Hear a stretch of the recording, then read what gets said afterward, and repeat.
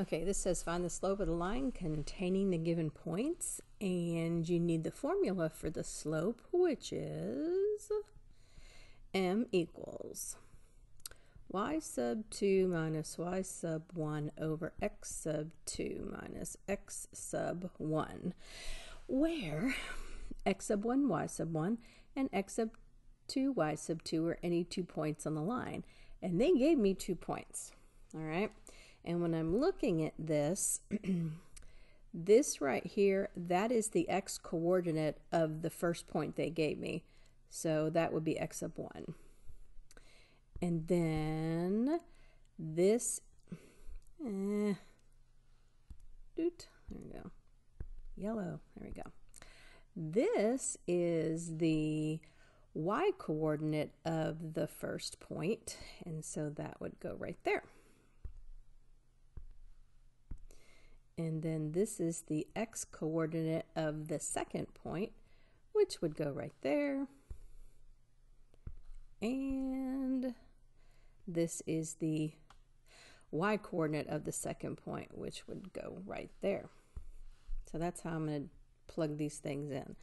So it's going to be 7 minus the negative 6 over negative 4 minus the negative 7. I hope you see that I did that. The 7 goes here, and then you've got this minus sign. That's this minus sign right there. And then it's minus the y sub 1, which is all of negative 6. So you're subtracting a negative on that. Well, subtracting a negative is the same thing as adding a positive. And of course, 7 plus 6, that turns out to be 13 for my numerator. And then in the denominator, it is negative 4. And of course, you've got this subtraction sign right here. That's this subtraction sign right there. So it's minus the x sub 1, which is all of negative 7. I didn't make that negative very big. There you go. Now here you're subtracting a negative, so that's the same thing as adding a positive.